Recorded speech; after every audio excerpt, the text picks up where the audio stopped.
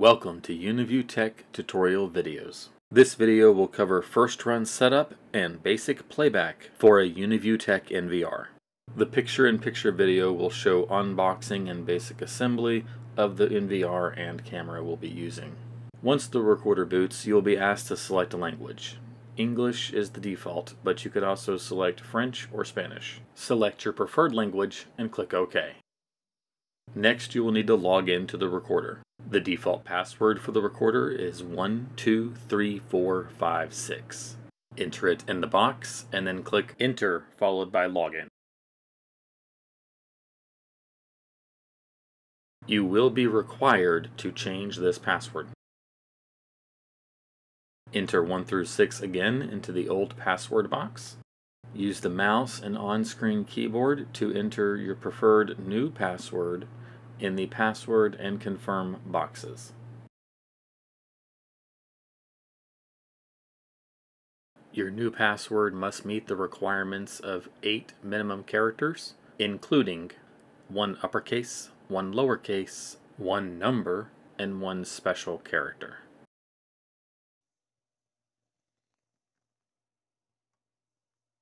If you have an email you would like to use for password recovery, enter it in the email box. If you do not, uncheck the email checkbox.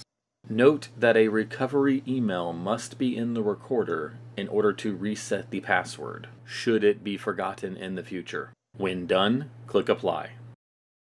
You can now create an unlock pattern. Simply click, drag, and connect the dots to make a design. If you make a mistake, just draw a new pattern. Only 2 consecutive equal patterns will save to the recorder. If you do not want a pattern, click the checkbox Don't Show Again. Now to the setup wizard. The first page is blank, so just click Next. On the next page, select your time zone. US time zones are UTC-5 through UTC-8. Select the date format you prefer. In the US, this is generally month, day, year. Select your time format. This could be 12-hour, showing AM or PM, or 24-hour, using military time. Now to set the system time. The arrows at the top will move you forward or back 1 month. When the top shows the correct year and month, you can then select the day. And finally, in the bottom left, use the up and down arrows next to the numbers to set your current hours, minutes, and seconds. Click OK, followed by Next. We recommend leaving the TCP/IP configuration set to enable DHCP, and not to change the PoE NIC IP address.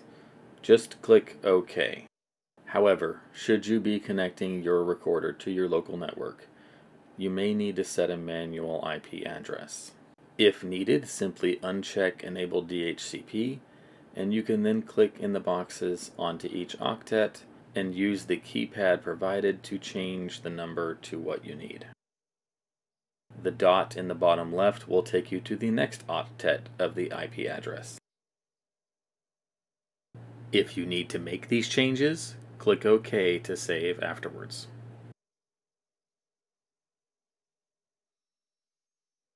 A pop-up about screen resolution will appear. Simply click the checkbox Don't Show Again.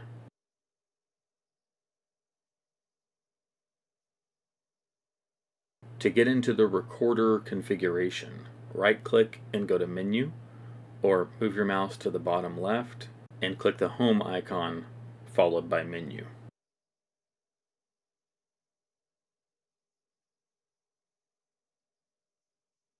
To modify our live view screen, we will click on System and then Preview.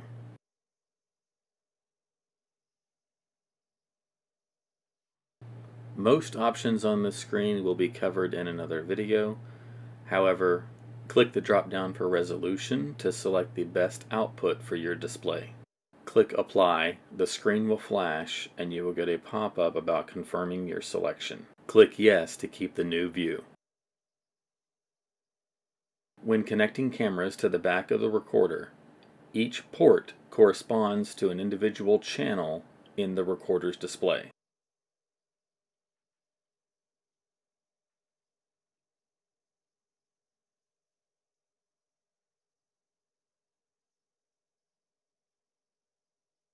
We will connect our camera to port 1 and it will display into channel 1 on the recorder. It takes approximately 60 seconds for the camera to boot.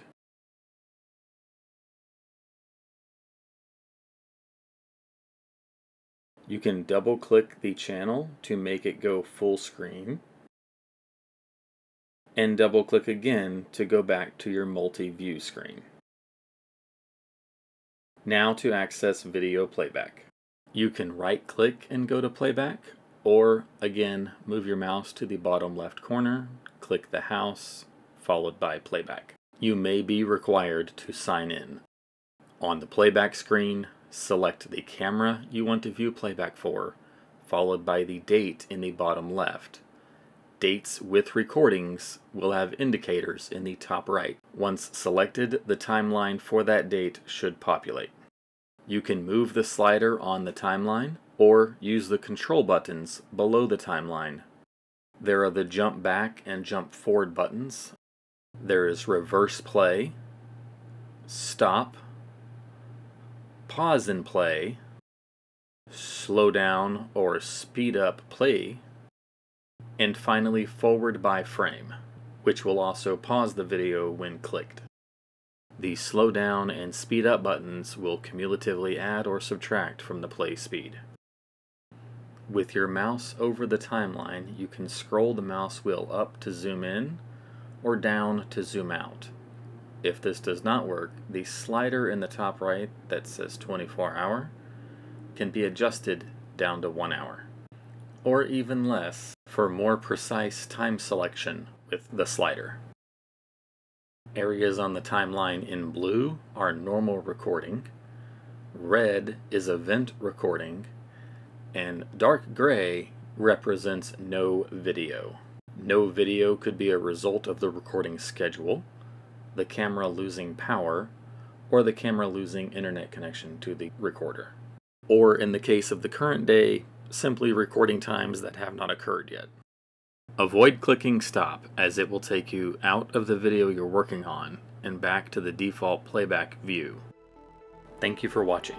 This has been our setup and use video for Uniview Tech recorders.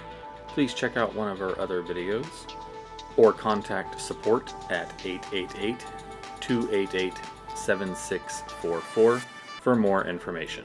As always, we look forward to serving you, and have a great day.